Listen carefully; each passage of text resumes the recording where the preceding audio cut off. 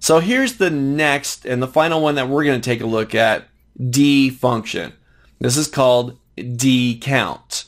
So this one will allow us to count a specific set of records based on a condition. Now there are many different types of count functions. You got just plain old count, you got count blanks, you got count A, you got count if. This is the dcount function. Take a look. And if you watch the previous two lectures on dsum and daverage, you're going to feel right at home on this one because it is exactly the same. Once again, the only difference is we're not summing, we're not averaging, we're now counting. All right, so I'm going to jump into my I-10 cell here, and I've just created some placeholders for me to use here. Got a category for supplies, and I now want to get a total count for how many records are related to supplies for category. All right, I'm inside of I-10, back to formulas, insert function, and I'll find the dcount function. We'll go. All right, counts the cells containing numbers in the field column of records in the database that match the conditions you specify. So this is going to count numbers. I'll hit OK. All right, just like before, database, first step, A1 down to F59. Remember, Control-Shift down arrow, Control-Shift right arrow, select your data. My field, well, what is it that I want to count?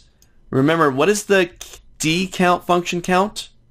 Can I count the division or categories? Nope. The dcount function counts numbers. So I'm going to tell it to, once again, count the total expenses because that's a numeric column. My criteria. Well, once again, I don't want to count all the total expenses. I only want to count where the category is supplies. So I'll use my header and my criteria section right here. I'm going to go ahead and hit OK. And I've got 4. 4 of these records match supplies. And I think they might be all the same. Let's try changing this to advertising. Make sure I spell that right. 4 once again. Let's try another one. Let's try rent. 4 once again. I think they all have 4 in there. But we're now able to dynamically count a group of records based on a condition. So we got 3 of them there. dsum, daverage, dcount. Jump into your formulas and insert function and see if you can find any other D functions, because I bet you will. But try this one out first. Jump into the exercise file, go to list functions, and count the number of records that contain some category, whether it's supplies or rent or software or overhead, whatever it is. Your magic number when it gets back to you should be 4. Try it out.